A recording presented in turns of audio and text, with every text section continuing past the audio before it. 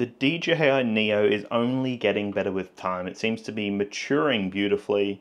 So this is the Neo here, a phenomenal little drone with a bunch of different features and functionality. But with this new update, it looks like we've got some new exciting features coming out. So let's just have a little look through what this new update brings for us. And I just thought this would be helpful for people who are on the fence about the Neo. Some of these features were highly requested, so this is very, very exciting here.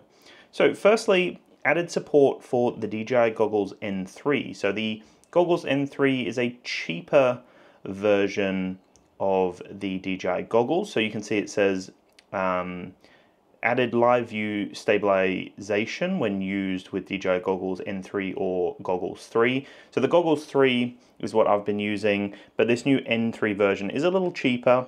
A lot of people were looking for something like that, so that's really exciting. We've also got added support for vertical shooting. So this is a huge one here because this little drone is perfect for some social media content, and having some built-in vertical shooting options is very exciting. You can always do it in post-production and you can crop it into a vertical video, but to have it built in as an option now is huge. So you select the corresponding ratio in resolution settings for this mode, and that gives us the vertical shooting options on this little guy here, which is huge. We've also got in-mobile app control, added support for manual control in full screen and control stick mode switch in control settings. So finally, that was one of my big requests. I really wanted to see the full screen experience when you're using just the mobile app. Giving us that full screen experience now in the manual controls was something I was really looking forward to. So I'm glad that they brought that. Very, very exciting stuff. We've also got added support for audio recording via app when using the RC-N3 or RC-N2 remote controller, so that's really nice. You've also got the option for some noise reduction effect, so you can, it's supported now to set the noise reduction effect for audio recording to a natural style to preserve ambient sounds. So I found previously actually when I was checking out this drone, I found that it did a really good job of noise cancelling. It did a great job of cutting out the background sound and the buzzing of the drone and everything like that.